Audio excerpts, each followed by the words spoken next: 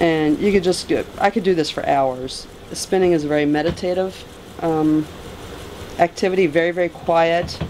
You can get a feel for it that you don't even have to look at it a lot. I mean, you do have to look at it, but you don't have to. You could watch TV and spin. We have 24 goats right now. We just had 5 kids within the last 6 to 8 weeks. They're all cashmere goats except for one, and she is a Cashgora, which is a cross between a cashmere goat and an Angora goat. And in addition to them, we have 1 sheep and 2 llamas, and the llamas guard the goats. Come here, boy.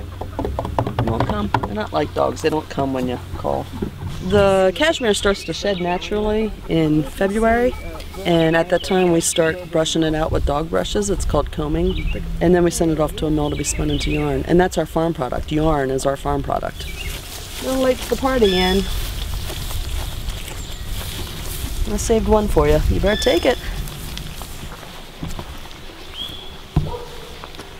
If you have 2 people working on a goat, it takes 45 minutes to an hour to get her combed. And 1 person, it takes twice that long. I try to always have 2 people do it because you can work on both sides at the same time. And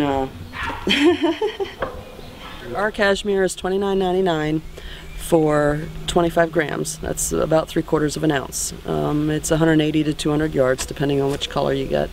It's enough to make a hat or a lace weight scarf, a short, not a not a long, real long scarf, but a short lace weight scarf. Okay. You're fine. Yes, you are. Where's your mama?